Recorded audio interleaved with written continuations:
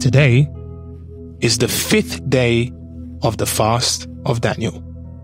Listen now to a message that will feed your faith. There's no point for a person to come to you and say, I ate very tasty food, a traditional dish from Minas Gerais, the Minas Gerais way. Then he starts talking about the pork, the puri, the dimple, the rice, the beans.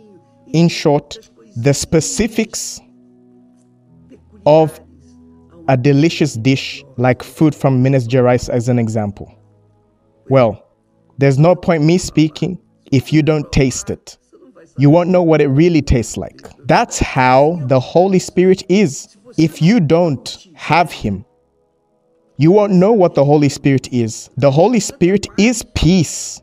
The Holy Spirit is the fullness, the totality of God's peace within you.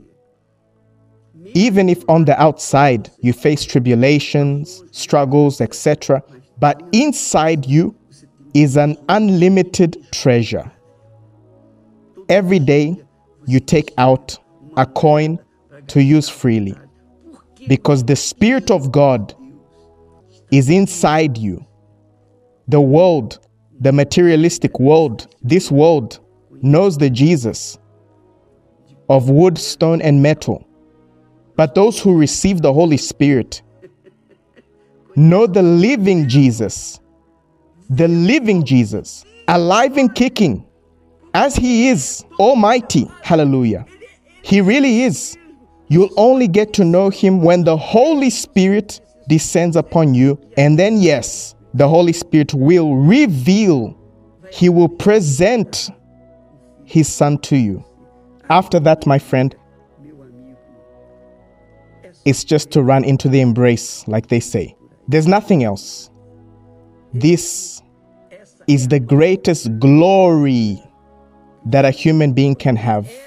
This is my glory, my personal glory, the Spirit of God's glory, the Spirit of Jesus, the Holy Spirit bears witness within us that Jesus is alive. That's why we become His witnesses here on earth. That's right. Jesus said, you will be my witnesses. So you, when you meet someone who really is baptized with the Holy Spirit, when he speaks, he gives this life to you. He transmits peace. He transmits something good, something that only God can give through that witness of Jesus. Fast of Daniel, 21 days in preparation for the Holy Week.